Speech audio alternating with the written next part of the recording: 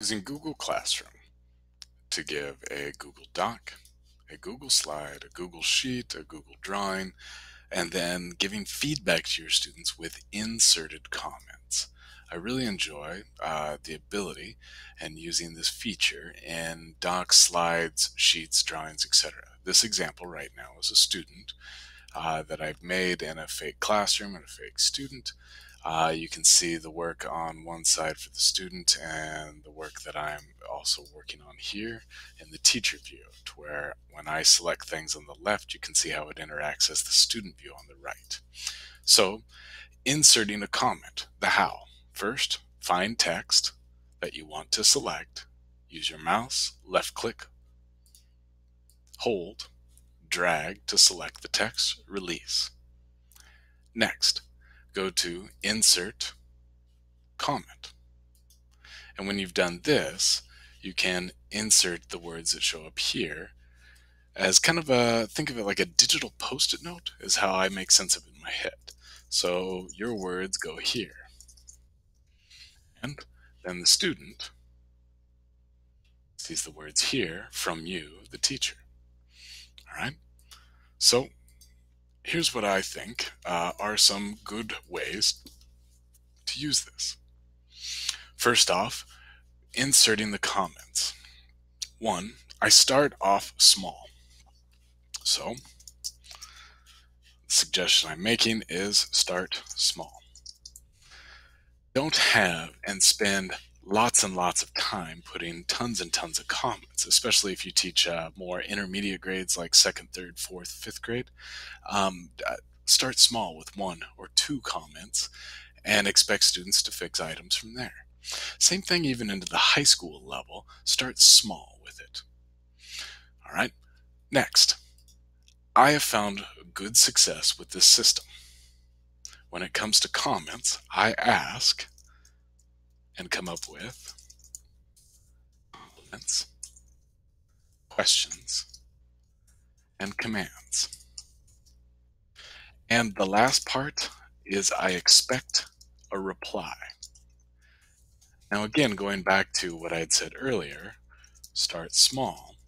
So if I was thinking for the idea of a third or fourth grade classroom, I might have it to where the writing starts with compliments. So I would go here to the writing that the student had done, select some of the text, insert the comment, and type a compliment. Good work. You used complete sentences. There is a capital letter, would be a separate comment.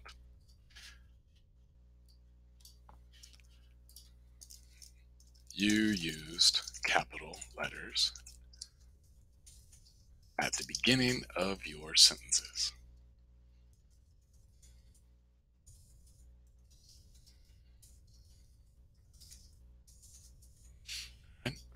Now the expectation I have of my students is this. They see that they have these two comments over here. I expect a compliment to receive a thanks, or a thank you, or a smiley face, or a heart, or something. I expect a back and forth reply with the biggest idea that feedback is meant to go from the teacher to the student to cause an improvement and progress on the student's work. So to get to that point, the student has to understand that they need to read the feedback, think about the work they're doing here, and then either keep doing that work in future journals and writings and such, or change that work immediately and start to change their habits going forward. All right. So again, I go back to the idea. I start with compliments, questions, and commands. We've already covered the compliment would receive a thanks. Question would receive an answer. Command would receive a got it in the reply And then the writing, the work, looks different, whatever you commanded to do. At the elementary level and even in the high school, the elementary level, it's common to ask students to put periods at the end of their sentences. So the expectation would be that the student would actually go in and say, got it, and then put periods at the end of their sentences. All right. So inserting comments is pretty easy. You select the text, insert comment is the how-to. Once you have that blank box that's over here, you type the words you want. I recommend starting small. I recommend the idea of compliments, questions, commands, and then expect a reply. And then starting small, that your reply is going to be the compliment has a thank you. The question has an answer. The command has a got it and a actual change in the work.